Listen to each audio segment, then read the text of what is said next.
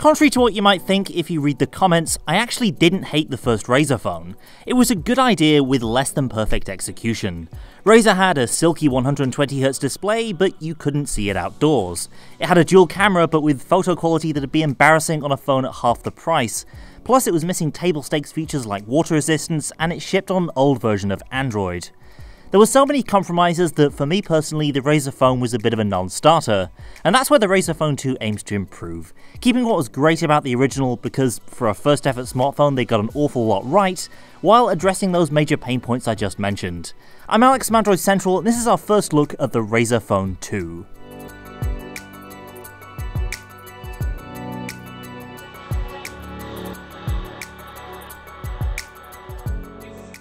If you followed any of the leaks, you won't be surprised at the basic structure of the second-gen Razer phone. From the front and the sides, well, it's a Razer phone. Almost exactly the same size, same 16:9 aspect ratio, same front speaker grills, same metal frame. Around the back is where you'll see the main cosmetic changes, and just about the only way to quickly tell a Razer Phone 1 from a Razer Phone 2. The rear is now made from Gorilla Glass 5 to accommodate Qi wireless charging, plus one other very cool design feature we'll get to later.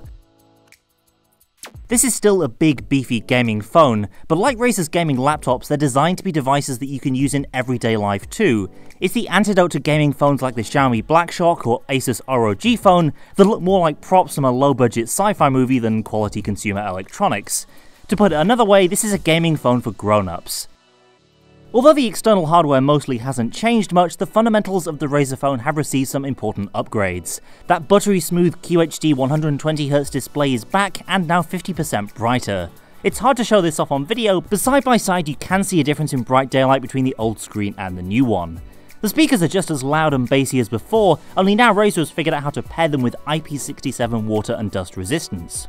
And there's still no 3.5mm jack, but the bundled headphone dongle now boasts a 32-bit DAC for clearer wired audio when you plug in a headset.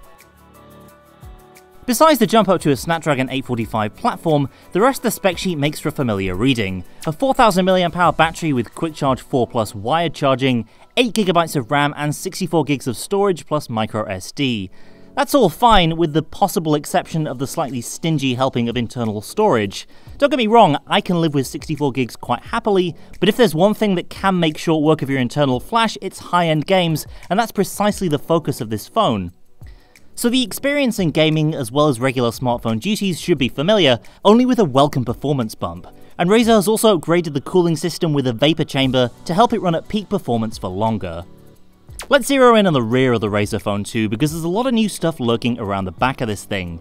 The move to a glass back of course lets Razer stick a Qi charging coil in there, and yes, of course there's also a Razer branded wireless charging stand that'll light up like a Christmas tree when you use it. And the Razer logo around the back of the phone? Yep, that lights up too using a mobile version of Razer's Chroma software. You can control the colour and pattern of the glow, and use it as a notification LED as well if you like. Like all of Razer's more ostentatious features, you can balance the brightness here to minimise the battery hit of having to light up both sides of your phone at once. The cameras have been a big focus of attention in the Razer Phone 2, and Razer freely admits that when the first phone shipped, its camera was disappointing. So now we've got an upgraded dual camera rig, a 12MP main camera with optical stabilisation, 1.4 micron pixels and an f1.75 lens, plus a 16MP 2x telephoto at f2.6. Paired with improved camera software and the Snapdragon 845's image signal processor, we'll be expecting a significant step up in photo quality in this phone. First impressions are promising, but we'll have to wait until we get our hands on review units before we deliver our verdict. Meanwhile, around the front, Razer is also targeting streamers with a new front camera capable of shooting 1080p video at 60 frames per second. Now, I've left the software until last because there's not a whole lot to talk about here, especially if you're already familiar with the original Razer phone's software loadout. The Razer Phone 2 runs Android 8.1 Oreo out of the box, and given the enthusiast focus of this phone, it is disappointing to not see Android 9 Pie loaded on here out of the box. The other major software traits of the Razer phone haven't gone anywhere. The stock launcher is once again a special version of Nova Launcher optimized for the 120Hz display, and there's still an abundance of theming opportunities in the Razer theme store. Gaming performance in my limited time with the Razer Phone 2 seemed speedy even in demanding titles like Gear Club and PUBG, but we'll need to get our hands on final production hardware before we know for sure how it measures up. So that's our first look at the Razer Phone 2, a refinement of the original that doesn't abandon the core idea of a gaming phone that you can also use as a dependable daily driver. But with a price tag of €850, it could have its work cut out to compete against the other big-name flagships. That's it for now. Stay tuned and subscribe so you don't miss our Razer Phone 2 full review. Thanks for watching, and I'll see you next time.